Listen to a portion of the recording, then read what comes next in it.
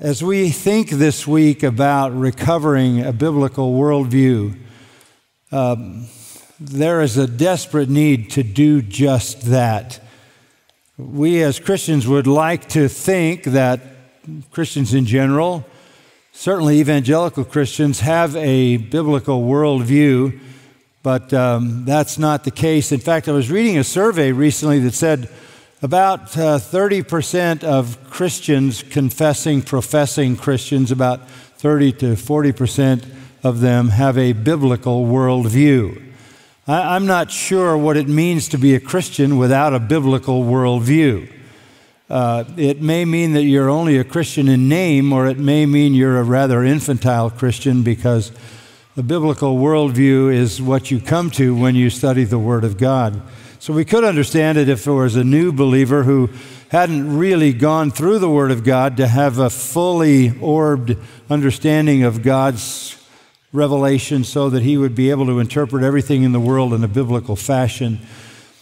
But to be a Christian, to declare yourself a Christian and to reject the notion of a biblical worldview would be an absolute contradiction in terms.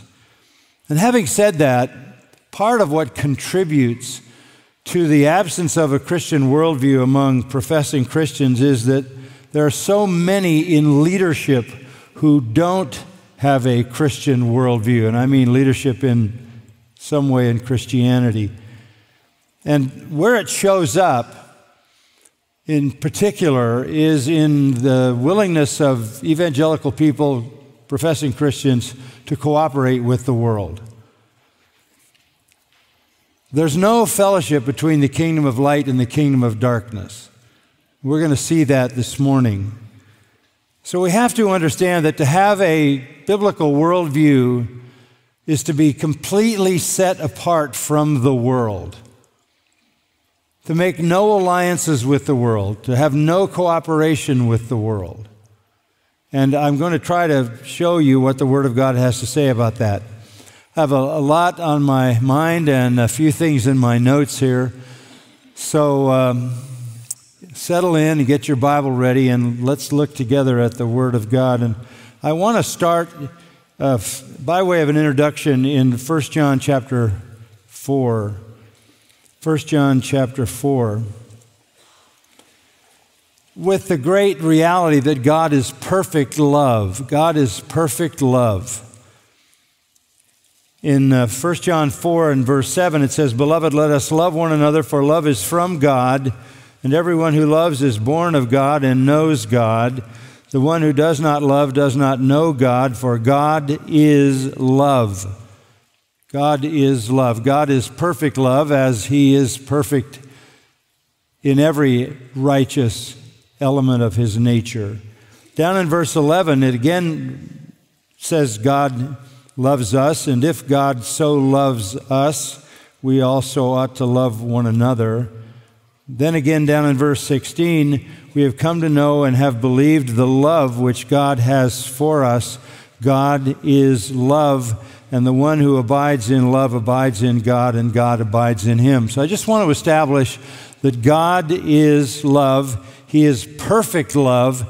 And in the Word of God, God's perfect love is revealed both in common grace and in redeeming grace. But having said that God is love, I want to move to the opposite of that and also say, and this will be a little different in terms of how you receive it, that God is also capable of perfect hatred. Perfect hatred. Necessarily. If God is perfect love, then He must necessarily hate anything that harms or threatens the object of that perfect love.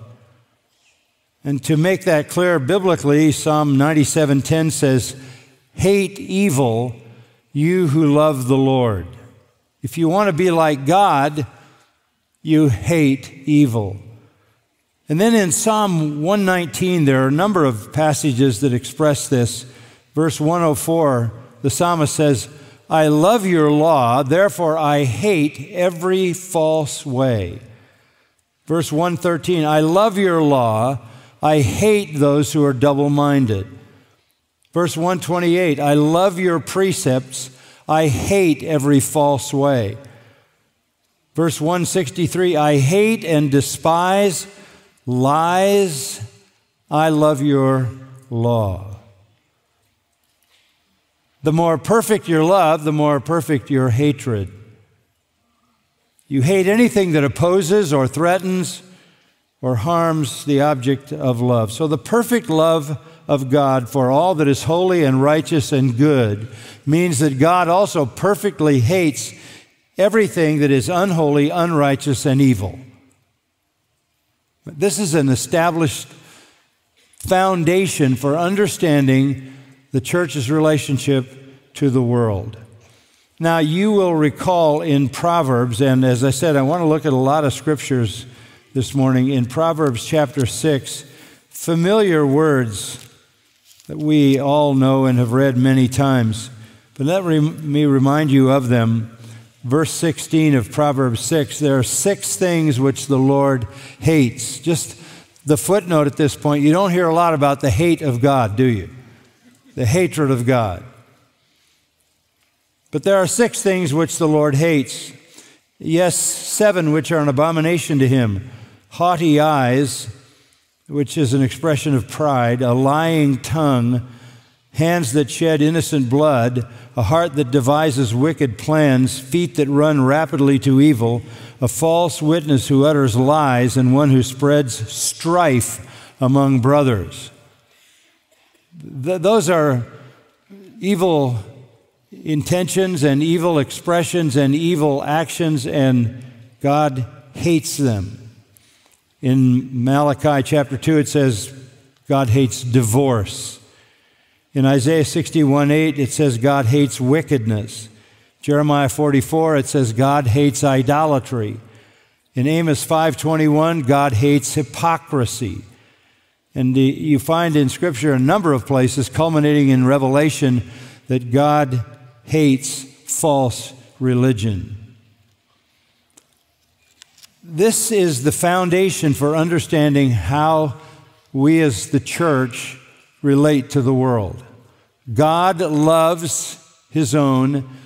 God loves all that is holy, just, and good, which is the description of his word by the Apostle Paul. But God hates anything that opposes that. And having gone to 1 John 4, I want you to go back to chapter 2. 1 John 2. Verse 15, do not love the world, nor the things in the world. If anyone loves the world, the love of the Father is not in him. Notice the mutual exclusivity of that statement. If you love the world, the love of the Father is not in you.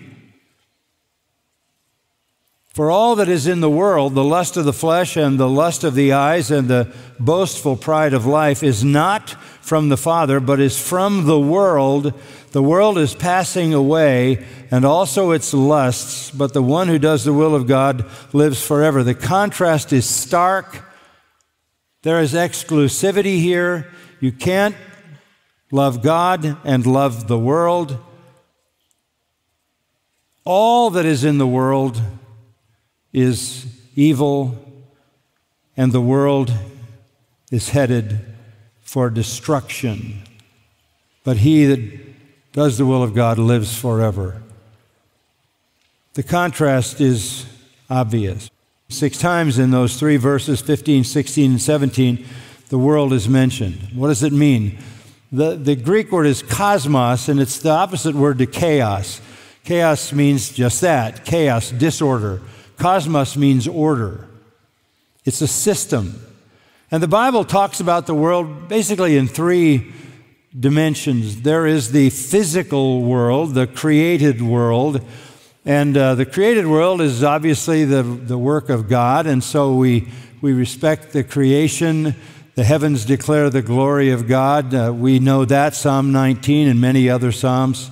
So the physical world is something that we can love and appreciate and admire as the creation of God. Even though marred by sin, his creation still comes through in its majesty and glory. The second use of the word world is for humanity, like John 3:16, God so loved the world. He's not talking about the material world, he's talking about the immaterial world, he's talking about people.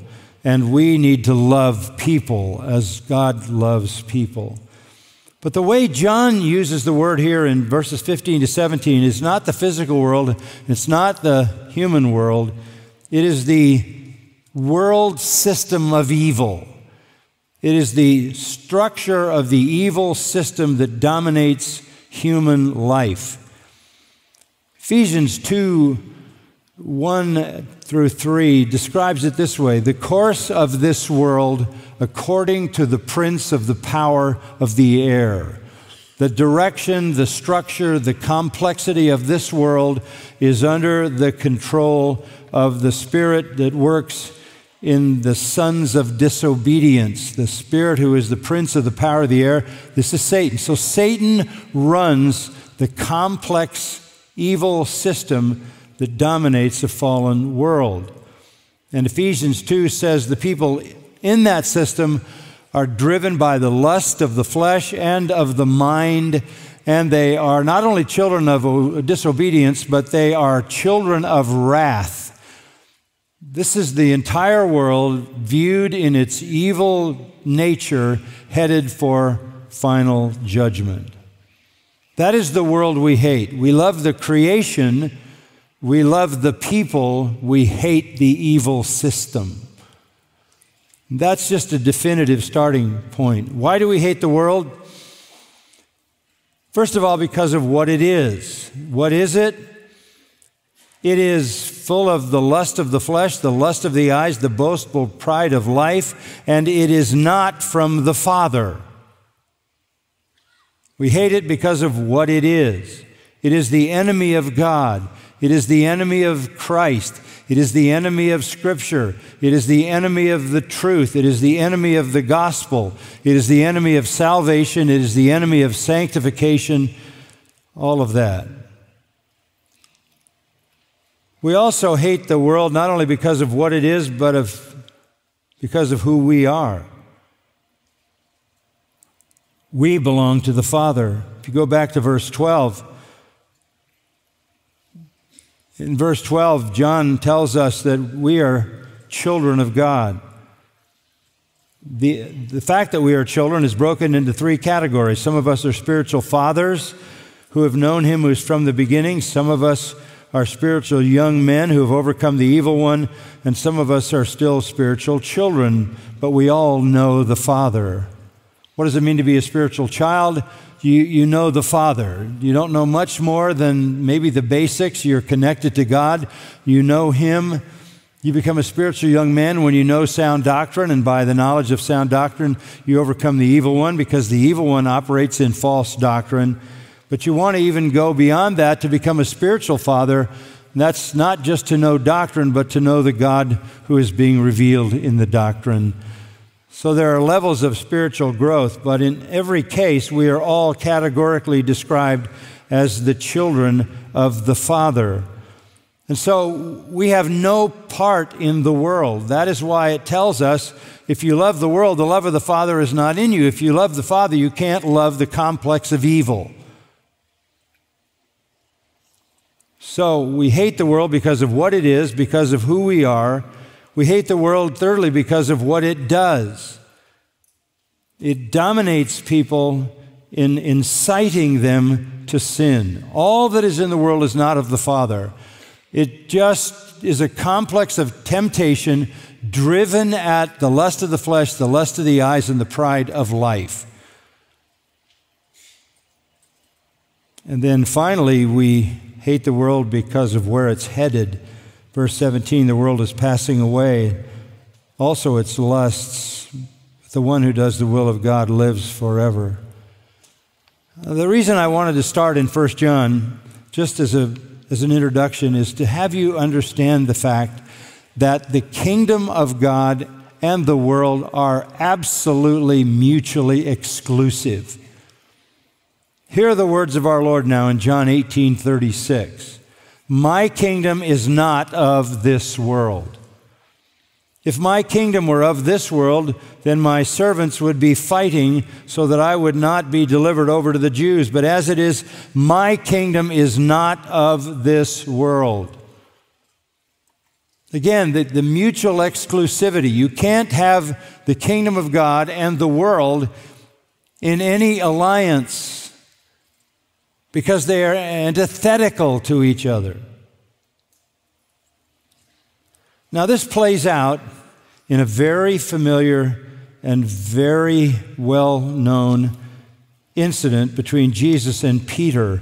So turn to Matthew 16. Matthew 16. And you're very familiar with this. Verse 13. Now, when Jesus came into the district of Caesarea Philippi, he was asking his disciples, who do people say that the Son of Man is? What are you hearing? What's the crowd feedback? And they said, well, some say you're John the Baptist and others Elijah. But still others, Jeremiah or one of the prophets. But he said to them, who do you say that I am? Simon Peter answered, you are the Christ, the Son of the living God. Peter's amazing confession. Absolutely the truth. You are the Messiah, the Son of the living God. The living God because all other gods are dead. They don't even exist. The one true living God.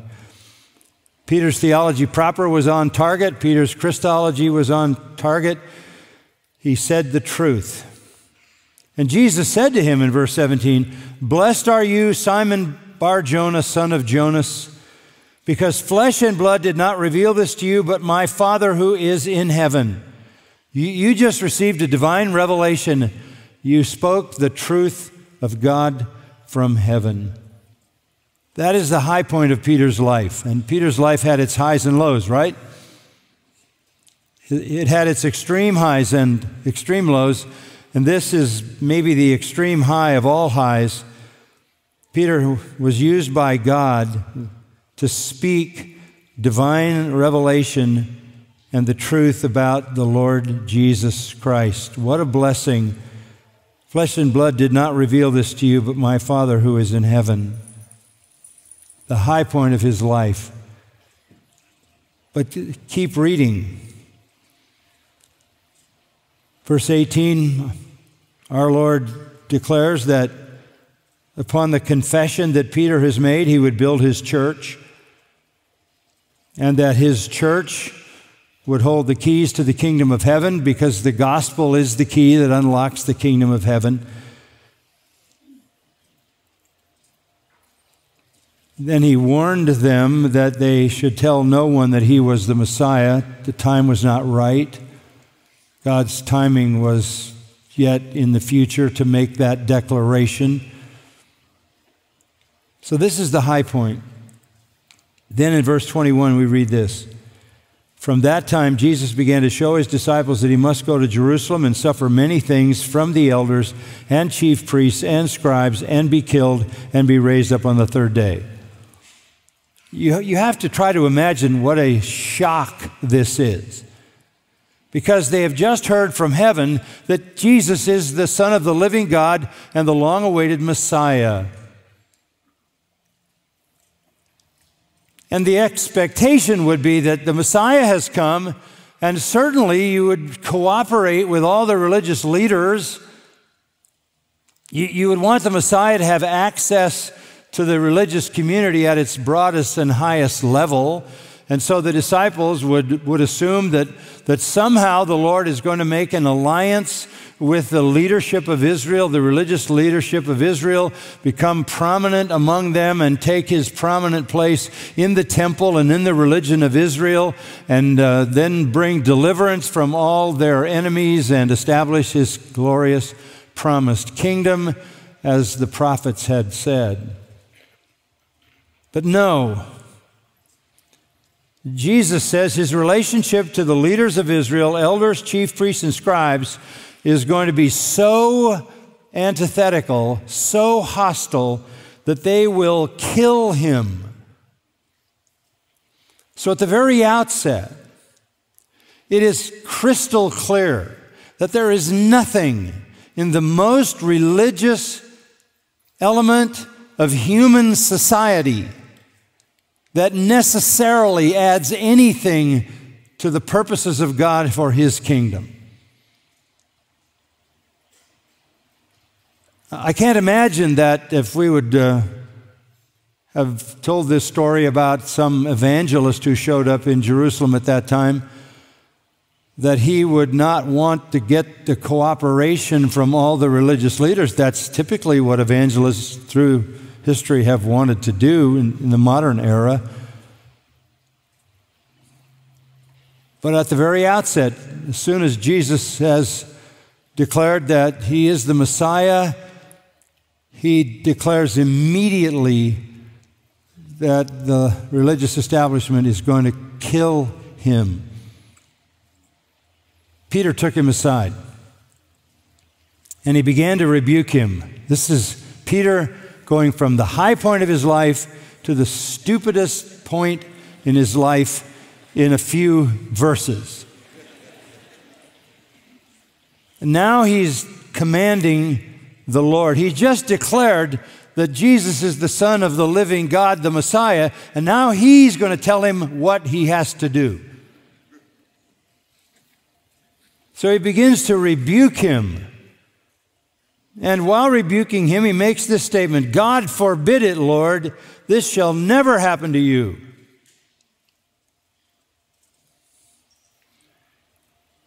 He turned and said to Peter, "Get behind me." What's the next word? How do you do that? How do you go from speaking to God, speaking for God, to speaking for Satan in 5 verses?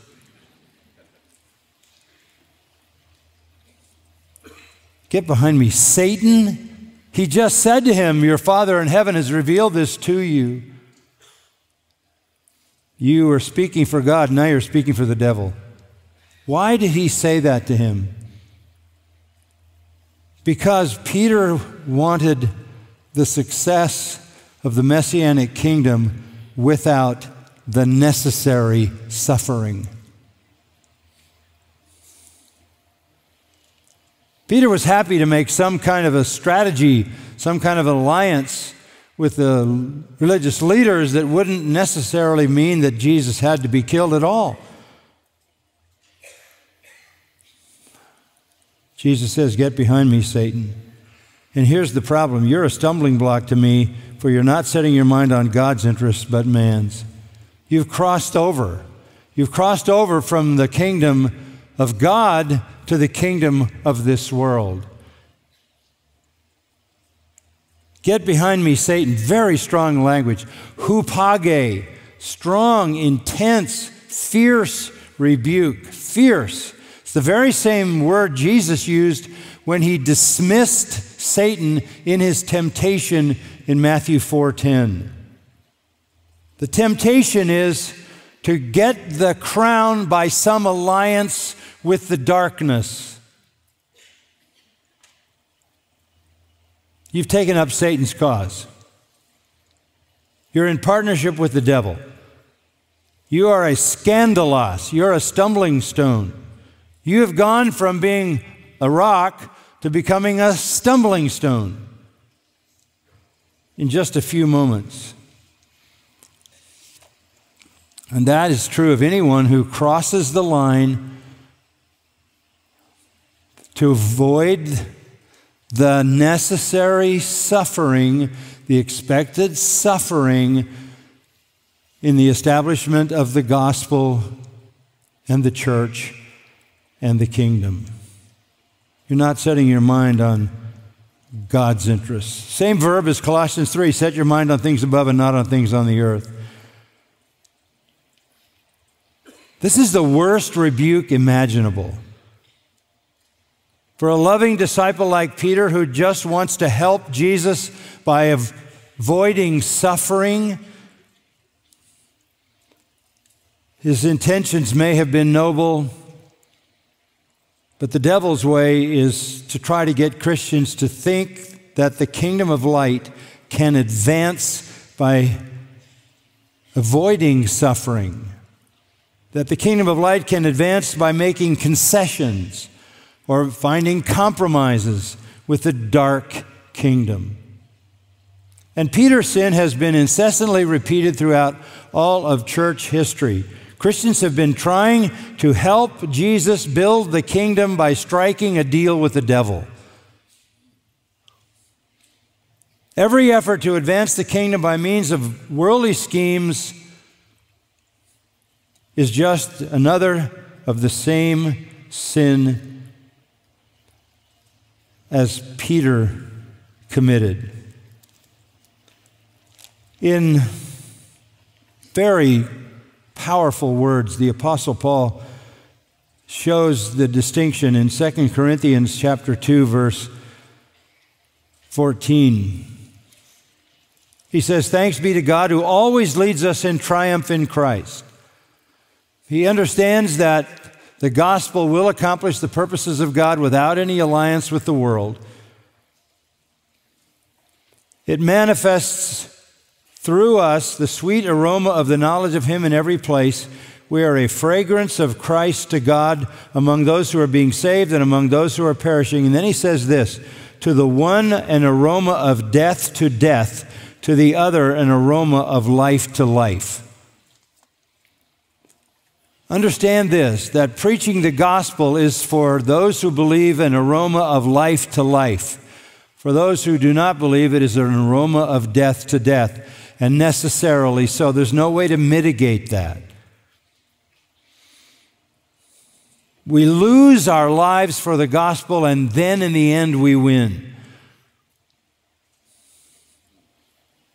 We lose our lives for the gospel, and then in the end we win. We don't win now. Good intentions, even love for Christ, prompting efforts to advance His kingdom by political lobbying, by pragmatism, by social change, by shallow gospel, by entertainment, by emotional manipulation, by tolerance of sin, is to cross over into the kingdom of darkness and try to make an alliance. Our Lord's way is to stay on the side of the kingdom of light and understand that they will reject you. Jesus said, "They hated me because I told them they were sinful." John 7. If you want them to like you because you think that's a better way to reach them, then you don't tell people they're sinful. That alliance with the devil is pretty common. But our Lord knew that the kingdom of light advances on the truth and only the truth, with no alliance with the kingdom of darkness, and suffering is inevitable. All who live godly in Christ Jesus will suffer what? Persecution. The kingdom of light needs no help from the darkness. The world in its corruption is on the way to destruction. We don't court it. We don't borrow its strategies. We don't adopt its ideas. Rather, we warn the world of judgment. I'm afraid evangelicals have become like Peter, offering a better way than bold, compassionate proclamation of the gospel that offends the sinner, terrifies the sinner. Instead of that, they have tried to find a popular way of acceptance to avoid hostility, to avoid rejection, and to avoid persecution. The apostles turned the world upside down with no help from it. No social action, no alliances, no cooperative, strategy. The evil kingdom of darkness hates everything that God loves and loves everything he hates. It is no friend to the light. Our evil rulers are dominated by lies, immorality, deception. They worship the creature rather than the Creator. They will not submit to the truth. They are under judgment. They are described in Romans 1 as characterized by a reprobate mind. Godless rulers, all of them, throughout human history, are previews of the final Antichrist. God, truth, Christ, Satan, lies, Antichrist don't make a good alliance. So what I'm trying to stress to you is this. A biblical worldview, by definition, necessarily is in opposition to the world.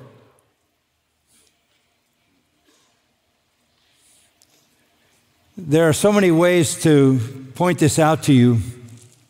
I'm going to have to edit myself as I go a little bit. But listen to Paul, for example, in Ephesians chapter 5, verse 5. For this you know with certainty, that no immoral or impure person or covetous man who is an idolater has an inheritance in the kingdom of Christ and God. This is unregenerate people. They have no part in the kingdom of God.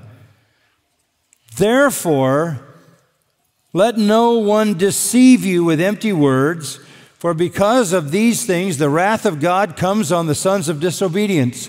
There we are, echoing what he said back in chapter 2, as I pointed out earlier. Therefore, do not be partakers with them, for you were formerly darkness, but now you are light in the Lord. Walk as children of light in all goodness and righteousness and truth. The separation is crystal clear.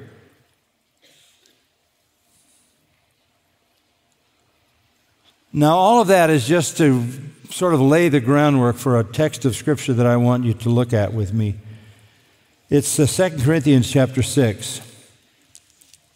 And we're going to see this definitive portion of Scripture. 2 Corinthians chapter 6, verse 14. Let me read the text down through verse 1 of chapter 7. 2 Corinthians 6:14. Do not be bound together with unbelievers. For what partnership have righteousness and lawlessness, or what fellowship has light with darkness? Or what harmony has Christ with Belial? Or what has a believer in common with an unbeliever? Or what agreement has the temple of God with idols? For we are the temple of the living God, just as God said, I will dwell in them and walk among them, and I will be their God, and they shall be my people. Therefore, come out from their midst and be separate, says the Lord, and do not touch what is unclean, and I will welcome you, and I will be a father to you, and you shall be sons and daughters to me, says the Lord Almighty. The contrast here is profound. You have a kingdom of righteousness, a kingdom of light, the kingdom of Christ, the kingdom of believers, the kingdom of God. Then you have, in opposition to that, lawlessness, darkness, Satan, unbelievers, and idols. There is no possibility of those two working together in any kind of partnership, any kind of ministry, alliance, or fellowship, any kind of common cause.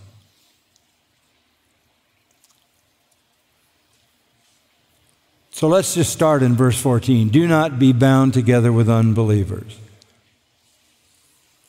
It doesn't mean you should divorce if you are married to an unbeliever and you come to Christ.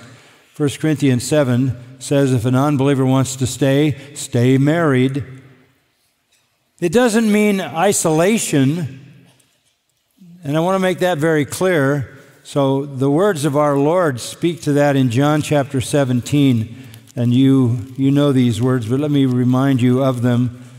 John chapter 17, verse 15.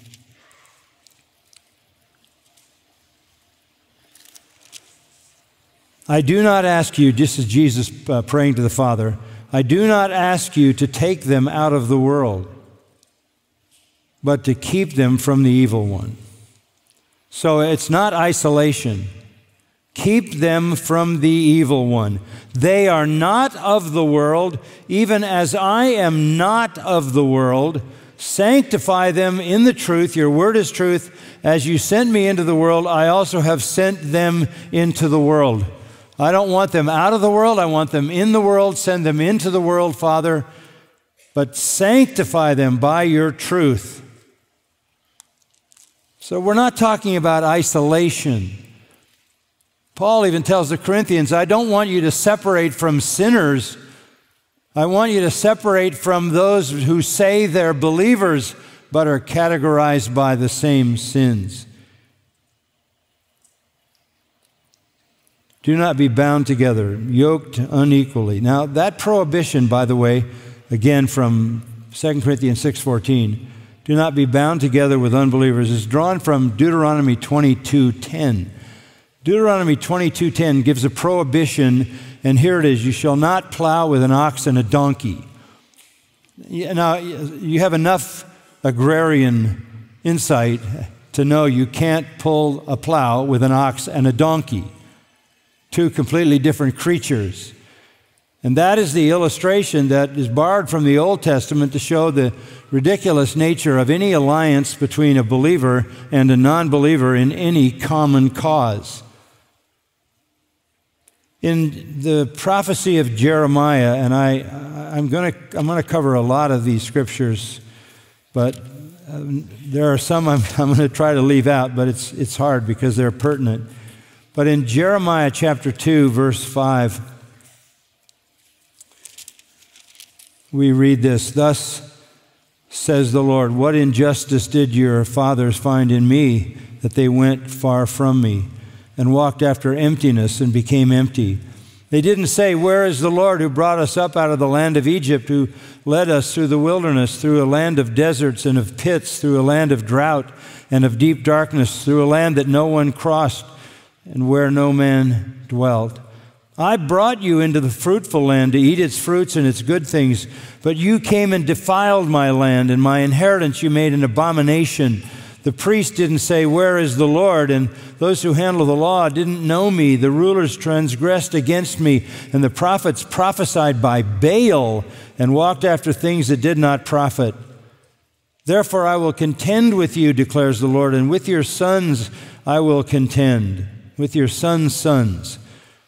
For cross to the coastlands of Kittim and see, and send to Kedar, and observe closely and see if there has been such a thing as this. Has a nation changed gods when they were not gods, but my people have changed their glory for that which does not profit? In other words, you switched from the true and living God to an idol. Be appalled, O heavens, at this. Shudder, be very desolate. This calls for a reaction on the part of heaven. For my people have committed two evils. They have forsaken me, the fountain of living waters, to hew for themselves cisterns, broken cisterns that can hold no water. Going from God to an idol. You can't link God to the world system in any spiritual enterprise. Satan bent on destroying the work of God. Satan seeks to join the church.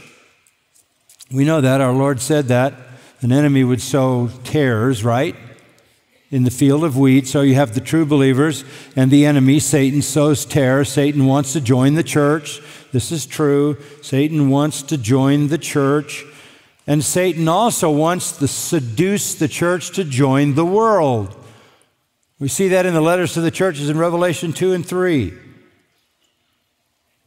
Satan wants to join the church, so we have to face the fact that the church is made up of believers and unbelievers. That is no surprise. I know sometimes people ask me the question, why is the church the way it is? Isn't it rather embarrassing to God to have such confusion in Christianity that people don't even know what a true Christian is? This is no surprise. This is within the framework of God's divine intention, because it is Jesus who said in Matthew 7, "Many will say unto me, Lord, Lord, I did this, I did that, and I'll say, depart from me, I never knew you, you workers of iniquity." And in Matthew 13, he gave all those parables about the mixed kingdom externally. So Satan wants to join the church, and Satan wants the church to join the world. That's his strategy. Currently, the church has literally been sucked into the world of critical race theory. We all know that.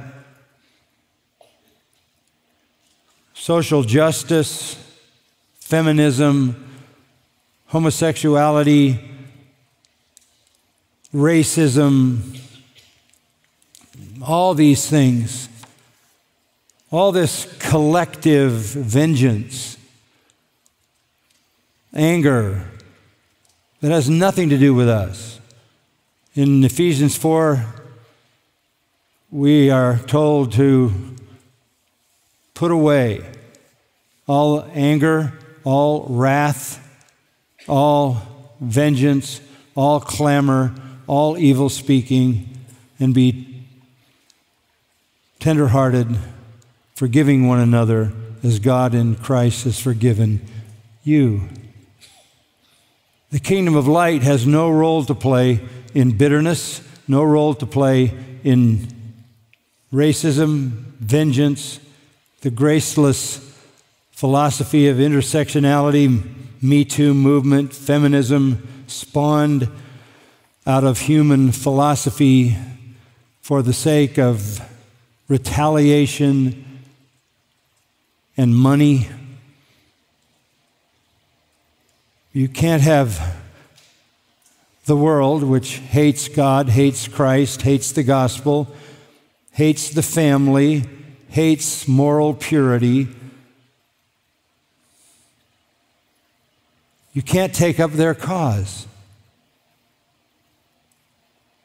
Partnering with the world in efforts to placate their sense of retaliation against history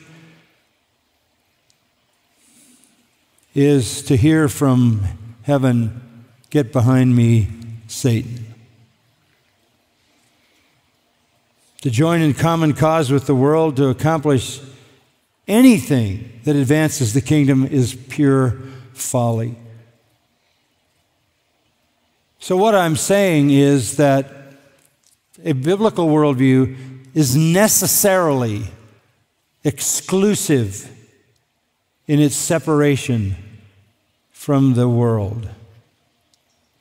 Now, Paul is going to prove this point to us by looking at the past, the present, and the future. Let's go back to the text. Do not be bound together with unbelievers. Okay? Don't be bound together with unbelievers. And that's borrowed, I told you, that's borrowed from Deuteronomy 22:10. The ox and the donkey.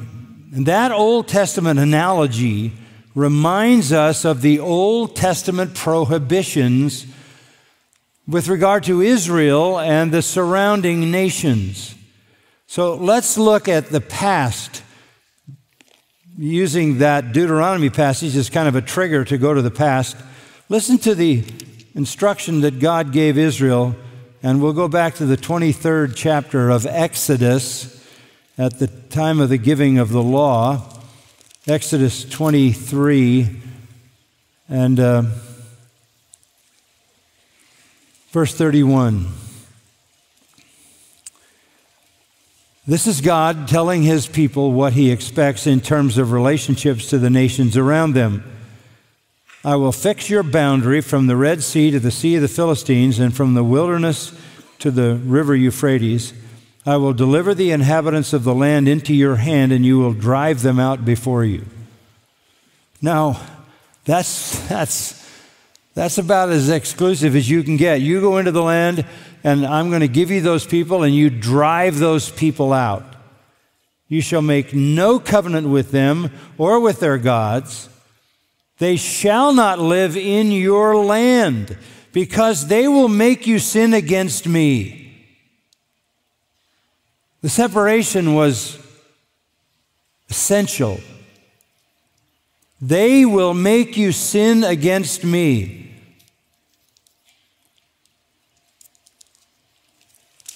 In there's a number of places we could look,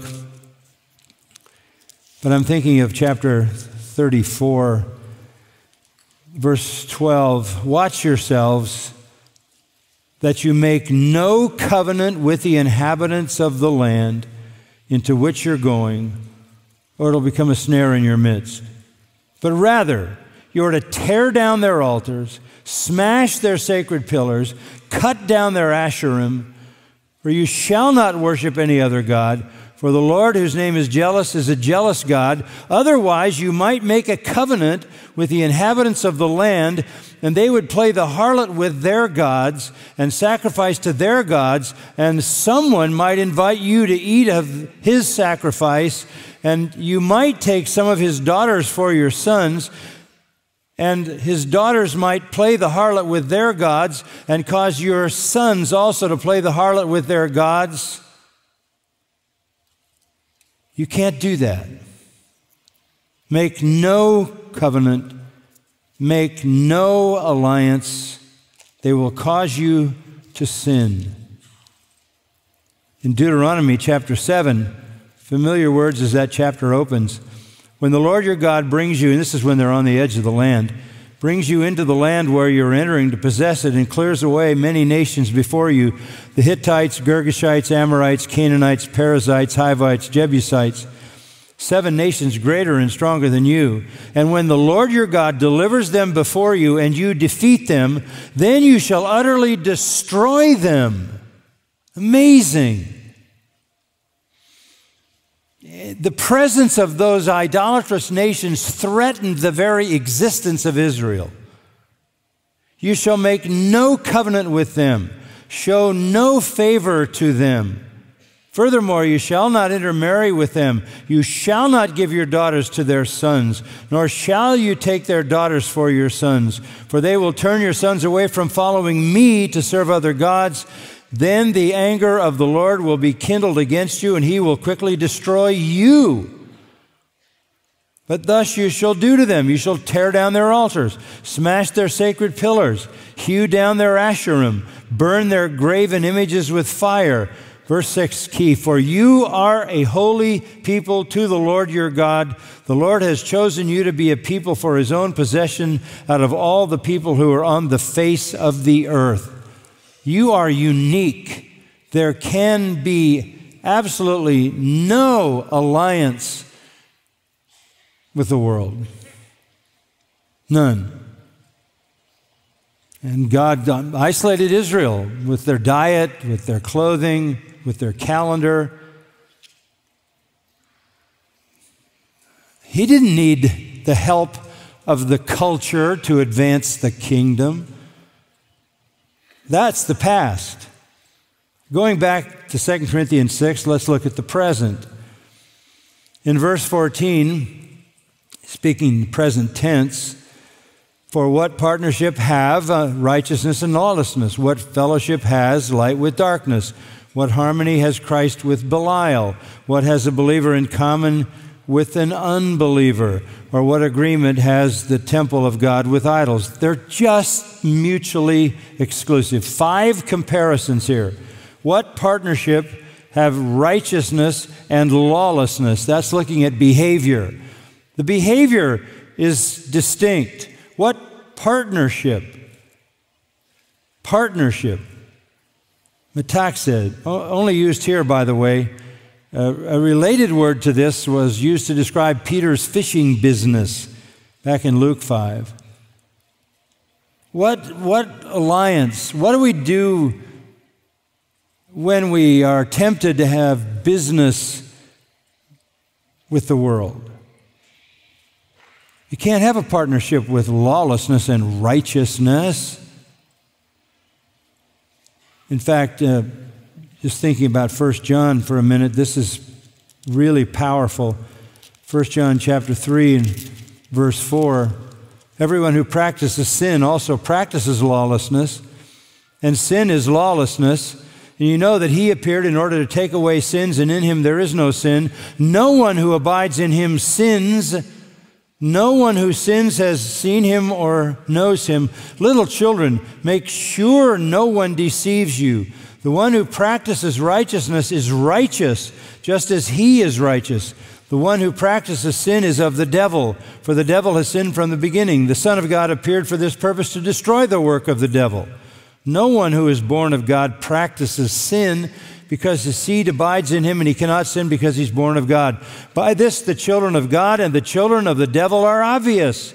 Anyone who doesn't practice righteousness is not of God, nor the one who doesn't love his brother.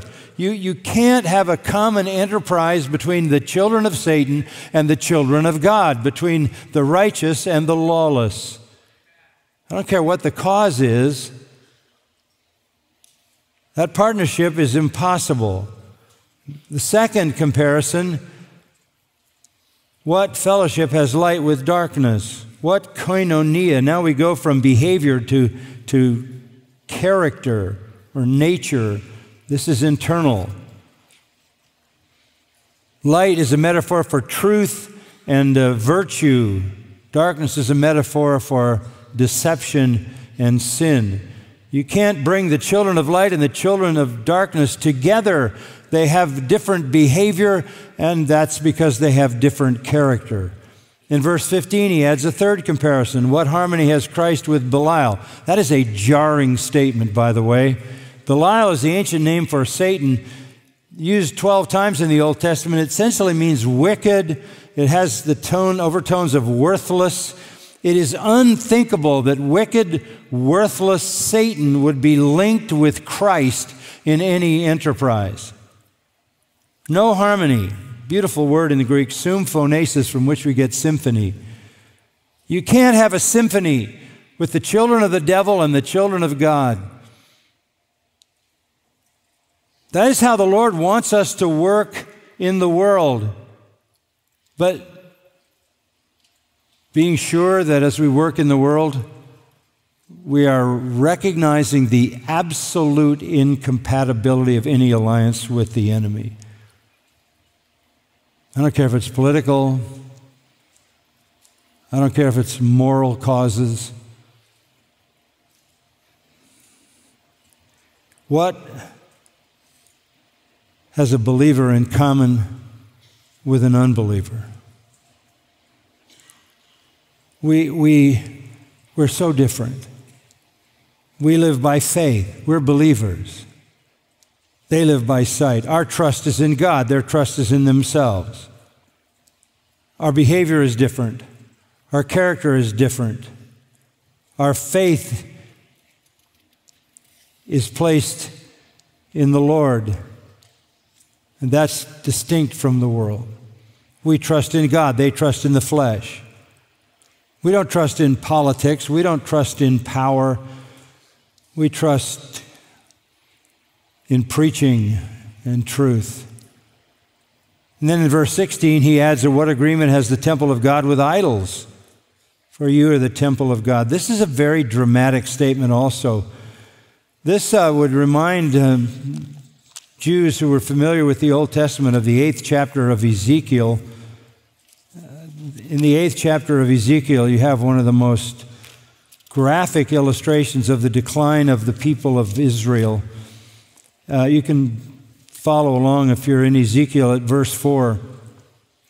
This is a vision of abominations in Jerusalem. And this is what Ezekiel sees in the vision. Verse 4, and behold, the glory of the Lord, the glory of the God of Israel was there.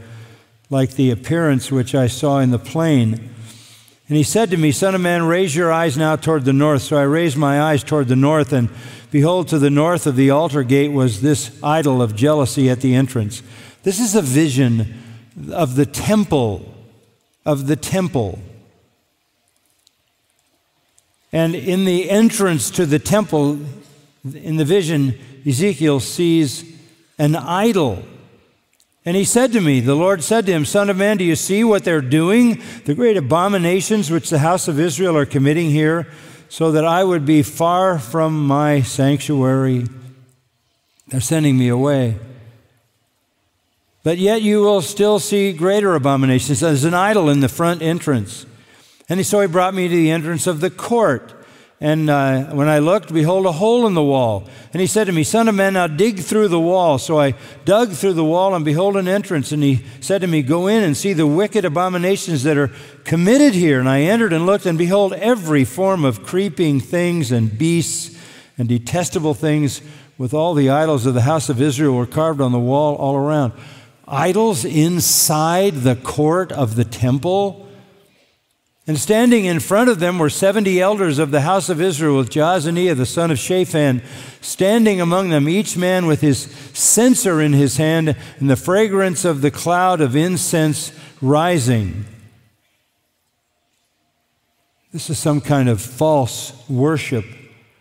He said to me, Son of man, do you see what the elders of the house of Israel are committing in the dark, each man in the room of his carved images? For they say, the Lord doesn't see us, the Lord has forsaken us. Secret, cultic, who knows what things are being depicted inside the temple. And verse 13, he said to me, you'll yet see greater abominations which they are committing. And he brought me to the entrance of the gate of the Lord's house, which was toward the north. And behold, women were sitting there weeping for Tammuz. Idolatry all through the house of God, which is where this phrase is drawn. What agreement has the temple of God with idols? For you are the temple of God. The word temple here is naos in the Greek, and it refers to the Holy of Holies, the inner place where the presence of God was symbolized by the Ark of the Covenant. We are the temple of God. We are the dwelling place of the Holy Spirit. We know that from 1 Corinthians. John 14:20, Jesus said, I am in my Father, and you in me, and I in you. We are the temple of God. We have no alliance with idols. No alliance. Everything about the kingdom is distinct. Everything about it is exclusive. Can't be bound together with unbelievers. Can't be bound together with the lawless, the unrighteous, those in the darkness, with Satan. There's no common cause. The kingdom of God does not advance with help from the darkness. There's one more final note here, and that's a look at the future, and this is powerful. Back to verse 16. We saw the past from verse 14 when we looked back at Deuteronomy 22 and saw the separation texts that Israel was to maintain in the past. We looked at the present and the present tense verbs in those 5 comparisons. And now we'll look at the future. Verse 16, pick it up in the quote there in verse 16. I will dwell in them and walk among them, and I will be their God, and they shall be my people. I just want to stop there. What is this? What is this talking about? I will dwell with them and walk among them. I will be their God. They shall be my people. And down in verse 17, Paul adds, I will welcome you, speaking for God. Verse 18, I will be a father to you. I will. 5 future tense verbs. I will, I will, for rather, I will, I will, I will, I will. This is sovereign purpose for the future. Sovereign purpose for the future. How do you know it's the future? Look at chapter 7, verse 1. Therefore, having these promises. These are promises. God is saying, I will dwell in them. I will walk among them. I will be their God. They will be my people. I will welcome you. I will be a father to you, and you shall be sons and daughters to me, says the Lord Almighty. What is this talking about? It's talking about the future kingdom. It's not a call to salvation. It's talking about the future kingdom. It's promises. Jeremiah 24, for I will set my eyes on them for good, and I will bring them again to this land, and I will build them up, and I will plant them, and I will give them a heart to know me, for I am the Lord, and they will be my people, and I will be their God, for they will return to me with their whole heart. That's the promise of future salvation for Israel. Jeremiah 31:33. But this is the covenant which I will make with the house of Israel after these days, says the Lord. I will put my law in them, and on their heart I will write it, and I will be their God, and they will be my people. Again, the promise of future salvation to Israel. Ezekiel 37, I will make a covenant of peace with them. It will be an everlasting covenant. I will set my sanctuary in their midst forever. My dwelling place also will be with them, and I will be their God, and they will be my people. Now, all of those are just exactly what is being said in this passage. It's the promise of the earthly kingdom. The promise of the millennial reign of Christ, the promise of the regeneration, as it's called in Matthew, or the time of refreshing, as in Acts, or the time of restitution, as in the book of Acts, or the day of Christ, the time when Christ returns, Revelation 19 and 20, where he sets up his earthly kingdom. So listen, we have that history already written. God will establish his kingdom in the world, right? Christ will reign. So what is the point of making alliances with the darkness? He doesn't need the help. He doesn't need the assistance. All those I wills, I will, I will, I will, I will, I will. And sometimes you hear people say, well, do you think God is going to save Israel in the future? What? How many times does he have to say that? Do you think Christ is going to come back and establish a kingdom? He said he was. And he said it over and over and over again. And God is a God who keeps his word. The king is coming. Amen? We don't need to help him by making alliances with the world. We need to love the creation because it reflects God's glory. We need to love the people enough to give them the gospel, but we hate the complex system of evil. And we don't need their help. We don't need it politically. We don't need it academically. We don't need it on a moral level. Those alliances play no role in the advance of the kingdom. Isaiah talks about global worship, worldwide worship of God as King. Every knee will bow to Yahweh. All nations will see his glory. Perfect justice and fairness, perfect righteousness and truth, peace everywhere. Economic blessing, long life, no wars, safety, joy. That's the kingdom, followed by the new heaven and the new earth.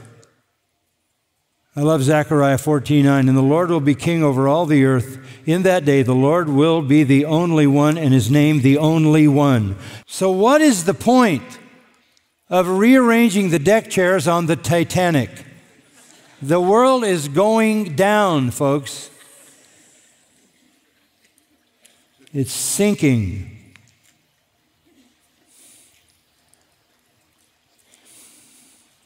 You know, I've heard frequently over the last few years that the church has an urban mandate.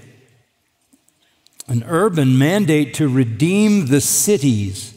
It's very popular. Then we are to engage in social causes.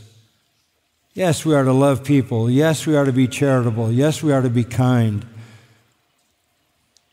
But what is the urban mandate? What is the message that we should have to the cities? Let me tell you what it is. It's in Matthew 11. Here's Matthew 11:20. Speaking of Jesus. Then he began to denounce the cities. Did you hear that? Then he began to denounce the cities in which most of his miracles were done because they didn't repent. That is the urban mandate. Tell them if they don't repent, they're going to be under judgment. That is the message. Woe to you, Chorazin! Woe to you, Bethsaida! For if the miracles that occurred in Tyre and Sidon, which occurred in you, they would have repented long ago in sackcloth and ashes.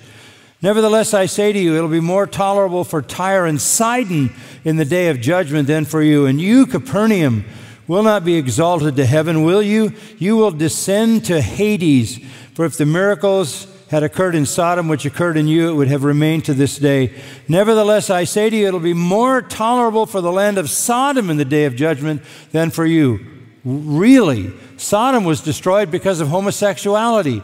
You mean it's going to be a worse judgment on Cincinnati, Ohio, than it was on Sodom?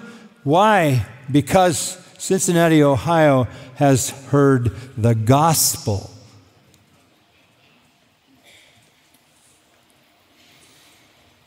The urban mandate is with love and compassion to proclaim the gospel. That's the mandate.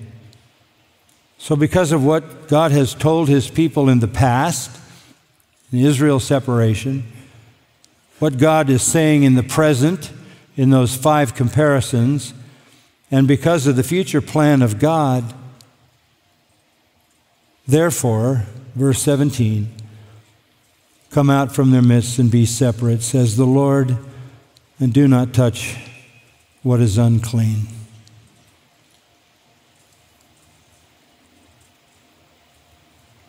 The kingdom of God, Paul says in Romans, is, I love this, righteousness, peace, and joy in the Holy Spirit.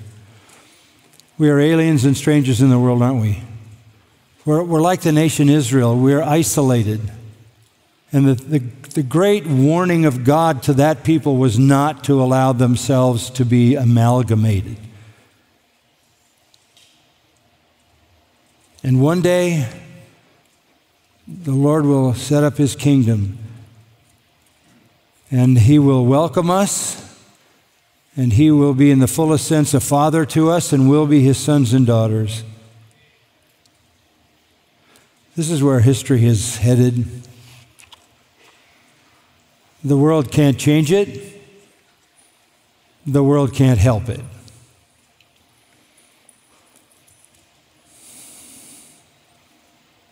Only one response is possible to all this. Verse 1 of chapter 7. Therefore, having these promises, beloved, now he's talking to us, isn't he? Let us cleanse ourselves from all defilement of flesh and spirit, perfecting holiness in the fear of God. It's plural. Let us, talking to the church, cleanse ourselves from all filthiness, really. Molismas. And that always refers to an unholy alliance with Satan's kingdom, perfecting holiness in the fear of God, anticipating the perfection of the kingdom that is ultimately climaxed in the return of Christ.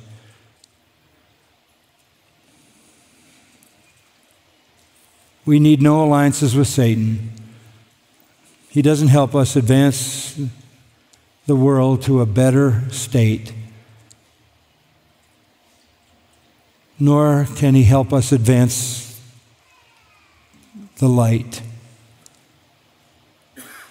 Our calling is clear. Call men out of the darkness. Warn them of judgment to come. And tell them what it says in Mark 1:15, repent and believe the gospel.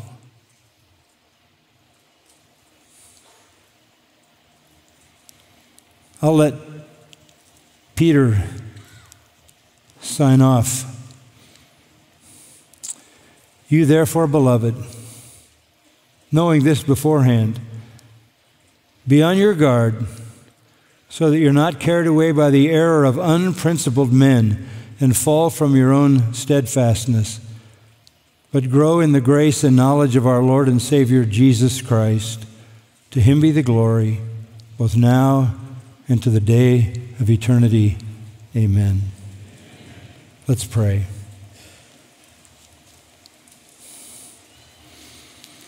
Our Father, through the precious word, you have swept us up and carried us to heaven. We have heard the message from the beginning of Holy Scripture all the way to the end. We thank you that you always remain faithful to your people. And all you ask out of us is obedience, love, service, worship, and evangelism. And you will build your kingdom, and the gates of Hades will not prevail against it. But the way is always the same. It is the cross before the crown. We don't win here. We may appear to be losing here. The true church, the faithful church, the separated church may appear small and even weak. And it may be looked down on, and it may even be condemned as out of touch, unsophisticated, irrelevant. But we know that it is the purity of that separation that protects the church and keeps its identity pure and its message pure. So, Lord, may we have,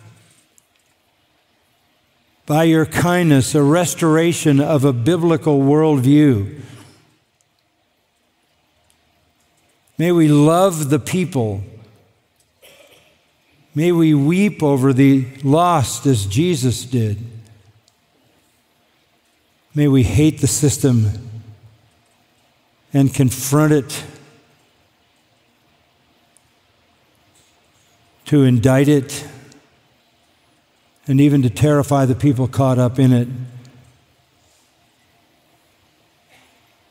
knowing that terror over sin and judgment is the first step in the direction of seeking deliverance. Use us for your glory. We're so amazed to be a part of what you're doing. And we say with John, we long for the day when the Lord comes to set up his kingdom. And we say, even so, come, Lord Jesus. Be glorified in all the earth. Help us by your Holy Spirit to be faithful. And we'll give you our thanks and our praise. Amen.